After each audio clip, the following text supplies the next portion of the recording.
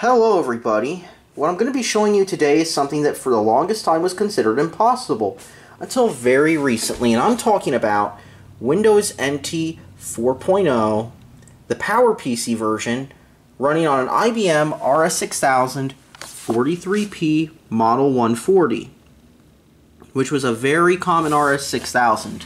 In fact, this is probably the single most common PowerPC workstation from IBM. This was made when Unix workstations were still very popular and when these things would get all sorts of uses from servers to desktops. In fact, that's what this was sold as, both a server and a desktop.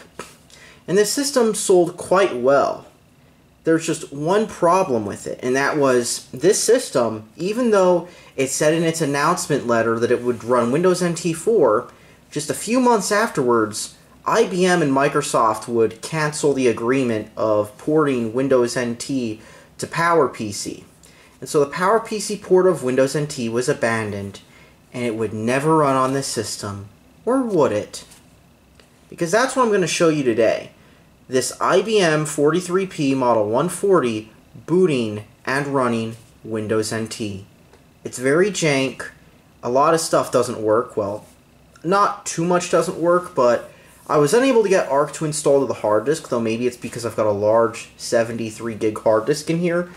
And also, notably, the network card, if you try to use it, it just crashes the system. Like, it'll just say that there's a system hardware error and you can't actually use it. Now, I mean a full-on blue screen. So, the networking on board doesn't work, and the sound works, but there's one missing piece in the puzzle that has to be done to get this system to boot, and that is give it a video card it likes. So I learned about this because some YouTuber did a 9-hour or something ridiculous like that, a long stream of just constantly trying to install this operating system and trying to get it to work.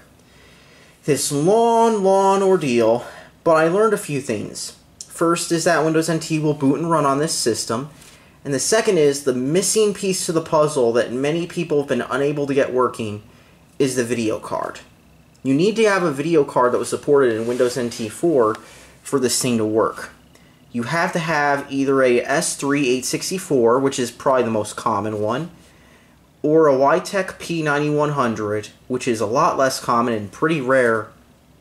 And your best luck of finding one is ironically in another RS 6000. And the problem with those cards is you just can't find them, but you can find the S3, however. At the same time, there's also another important thing I'd like to point out, and that is this might work with the GXT 150P, but I have not tested it because I don't have one of those cards. But anyways, this now has an S3 864 installed instead of the card I had, which was a GXT 2500P. And this means that the system is now ready to run Windows NT. As I was unable to get the system to boot from the hard disk, I've got the ARC floppy in here, and so it's going to take a while. So we've got our codes flashing on the screen, and it's going to be stuck at F05 because Windows NT does not write to this. Now this is a big deal because there's no emulation for PowerPC Windows.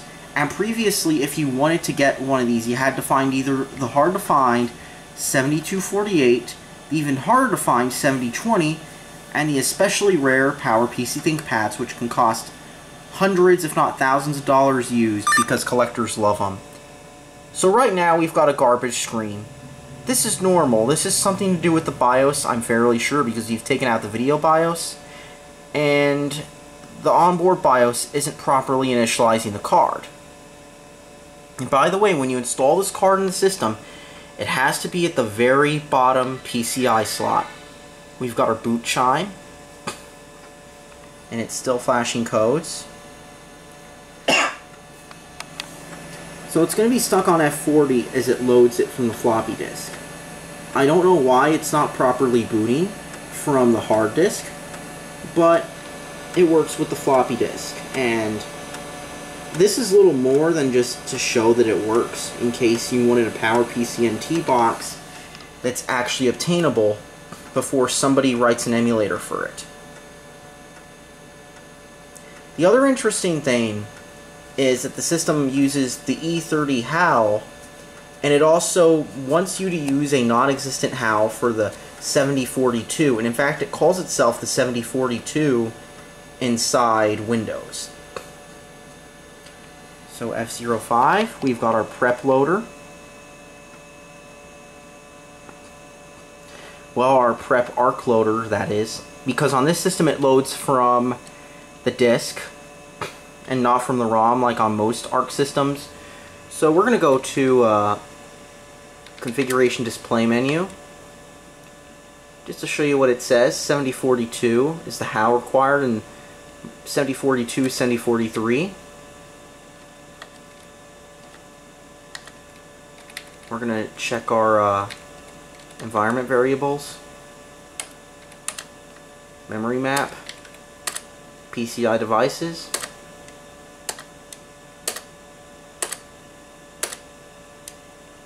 Notice the 864 chip. That is our video card that we've plugged in. And also, interestingly, it's an 825 SCSI controller instead of the 810, even though we are using the 810 driver from what I know. So we're just going to go to boot it now. We've got our MBR. Nope, we're not going to clear this. I don't know why I hit residual data. Let's go to boot menu and let's boot Windows NT on this machine. As you can see, it's got that font because we're using the S3 card. But something very interesting is that with this hard disk and CPU, it boots Windows NT so much faster than the 40p does. And it's very interesting to see what would have happened if IBM still went in the direction of Windows NT for PowerPC. We would have had a very, very fast and zippy PowerPC box. Alas, this was not to be.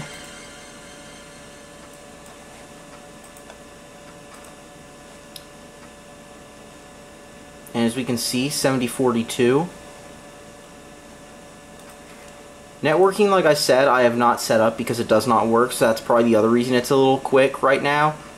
But even then, installing this thing, it clears the blue screen really fast. And as you can see, we can play solitaire on here. This works. And of course, we can also play the game that we have to play.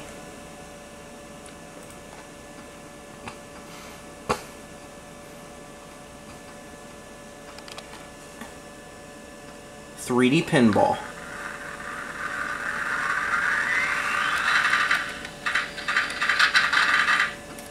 If I hit F4, it works in full screen too.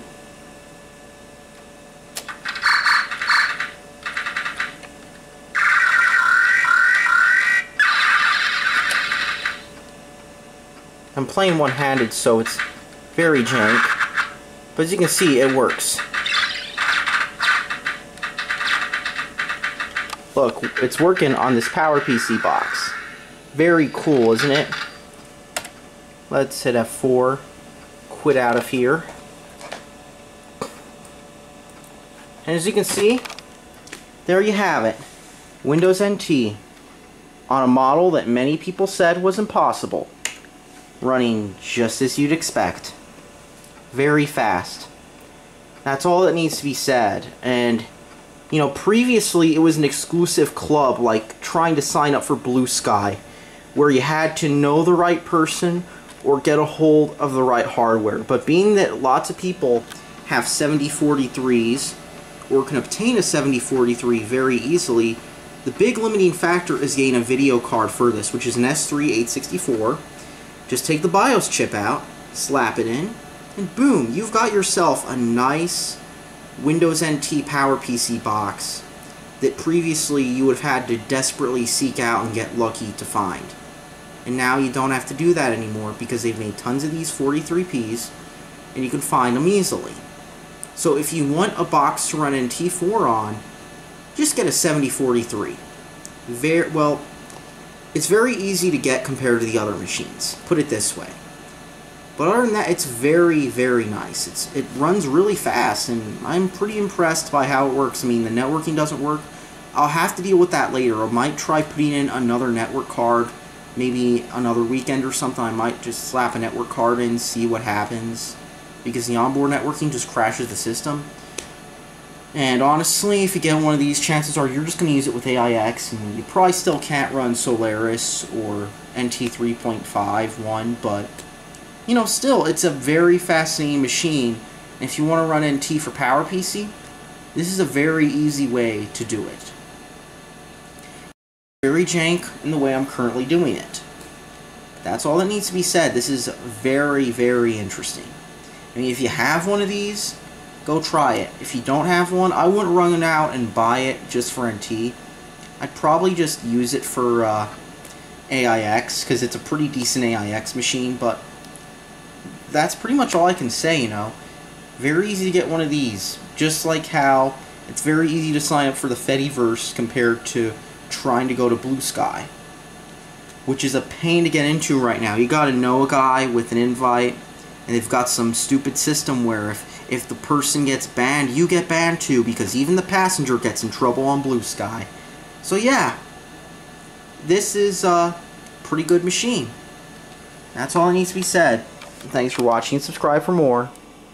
And like I said, I got this idea from finding some like 9-hour stream or something, and here we are. It works.